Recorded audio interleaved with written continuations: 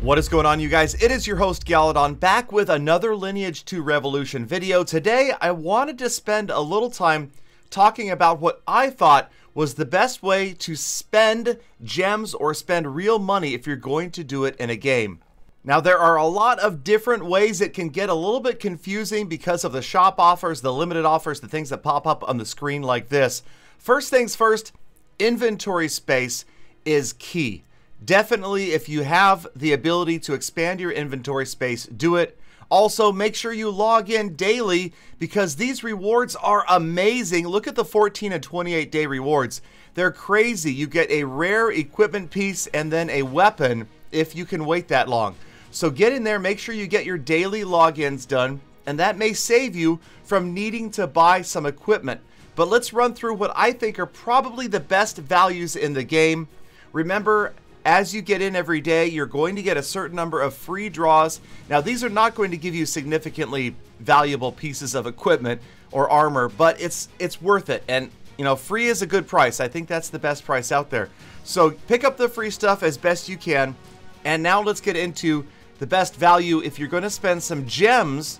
And most of these are going to apply to players that are leveling, players that want to get through the levels, get to 120 as quickly as possible. And for the most part, that comes down to experience. There are a lot of ways, of course, you can earn experience and Adina. And one way is through quest scrolls that you will pick up in your adventures throughout the game. And right here you can see we can do 5 of these quest scrolls a day. But once those 5 are exhausted, you can reset the count.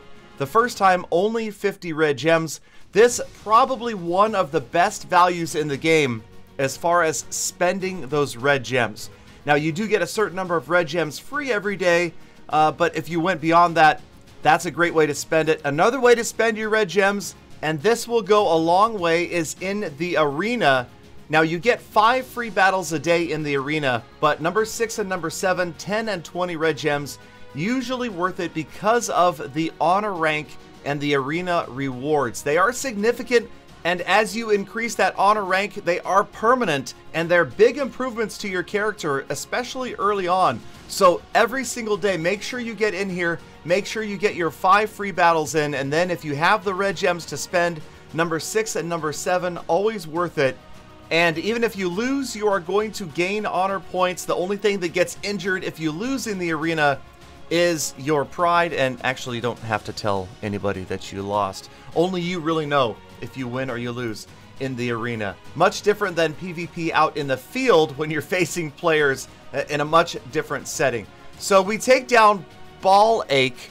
Yes, that was Ball Ache, and I get the joke there. She's funny. All right, so she goes down, I get the victory, and I'm going to pick up the honor right there. You can see 10 honor points and an increase in rank. We've got a ways to go for the next one, but it's always worth the grind to try to get there. So we will move on, and I'm trying to go from maybe cheapest to more expensive. I've looked at a lot of different guides in forums, on Reddit, and this is kind of my opinion of all of these different pieces of information. All right, next up, Daily Dungeon. This is a huge one, you guys, because of the rewards. Check out Sunday's reward.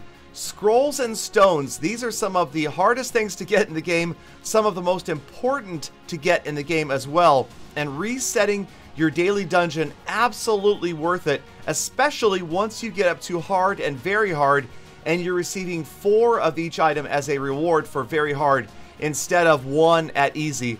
But even then, if you can afford it, this is a great way to get in there, spend a few extra gems, and get those stones and scrolls for upgrading your armor and your weapon and your accessories. And again, it's relatively inexpensive to reset those daily dungeons, so I would say that's almost always worth it. It is 100, so it's a little bit more, but again, these rewards are difficult to find anywhere else without spending actual real money, so if you're just going with red diamonds, this is a great way to do it. Now, speaking of actual real money, let's get into the shop itself, and what I think are some of the better bargains here. Definitely the daily benefits. These reward you for coming back every single day. So if you are an active player, if you are somebody that is sure they're going to be here every single day, then these are a great investment. You are always going to benefit. You're going to come out way ahead on these. These make a lot of sense, but again, it requires that commitment. If you're sure you're going to be playing, then definitely these are some packages to look at. Also, the strengthening packages, these require you to continue to level through the game, not necessarily log in daily, but as you level up or you finish the story chapters, you have big rewards, and then the login diamond one is going to be for logging in 7 different times, and this one costs 1,000 blue diamonds, but the total reward, if you check it out, is going to be 2,000 red diamonds. And then, of course, you also have the additional rewards, the runes, the herbs, the pages there are going to help out. So this is a great investment right here. And then moving on to the bundles. Again, I talked about storage space. The luxury starter bundle for $29.99, probably the best deal because it does give you that additional 120 backpack slots, which you're going to want. And then soul shots and the pots, those things are definitely helpful. And all right, so the luxury starter bundle, one of my favorites. I haven't purchased it on this character yet, but then I'm not so sure how much I'm going to be playing. This is my alt versus my main. All right, let's check out one more thing. That's the elite dungeon and hot time. Now you get 30 minutes a day of hot time. Hot time is significant. The monsters give 8 times the experience and drop 4 times the loot. But you can extend it right there.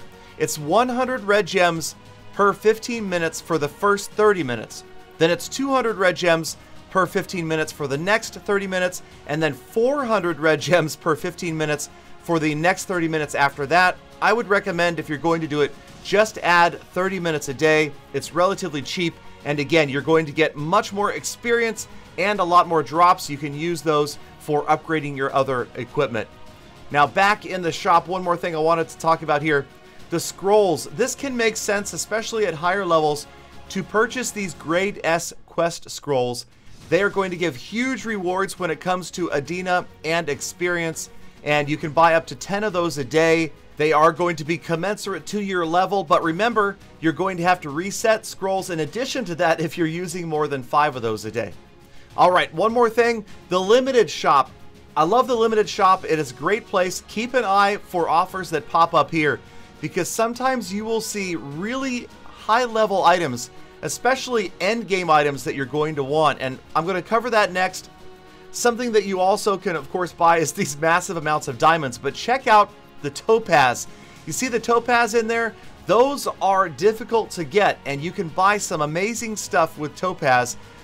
This is endgame stuff. We're talking about a grade SR limit break stone for limit breaking your maxed out SR gear once it's hit level 30. Maffer's protection, that is when you're using those scrolls to prevent losing a level. Once you've gotten past about level 13 or so, you're going to want to use those. And then the attribute stone for enhancing attributes of the maxed out equipment. And again, blessed scrolls. I mean, who wants a chance just to go up 1 level when you've got only about a 40% chance of succeeding? With blessed scrolls, you can go up by as much as 3 levels with 1 enhance. That makes a huge difference, and combined with Maffer's protection, very valuable. So the topaz, great, but some of those items you will also find in the limited shop. Now these summon boxes I'm not a big fan of, but check out the ones on the right that earn loyalty points. Loyalty points, another currency, and check out what you can buy with 100 loyalty points, an S or SR weapon. So if you consider the idea of buying some of these boxes, maybe one for 1,200, a few more down there for 7 loyalty points each, getting 100 loyalty points and you're guaranteed an S or an SR weapon, that is huge right there, especially for lower level characters. To have a high level weapon like that is going to really accelerate you through the leveling process. So that is just about going to cover what I consider probably the best values in the game. If you're going to spend diamonds, if you want to spend actual money, my philosophy on it has always been, hey, this game is free, right? How much did you pay for Call of Duty, or how much did you pay for Fortnite or PUBG on Xbox or any sort of console game and most PC games? You're going to spend some money. You're probably going to get enjoyment out of this game like you would one of those games. Now, I'm not encouraging you to spend money. Do what you want. Do what is comfortable for your budget. This is not a sponsored video. I just love this game. Thank you guys for watching. Have a great day. Like, comment, subscribe, and I'll see you again tomorrow for more Lineage 2. Revolution.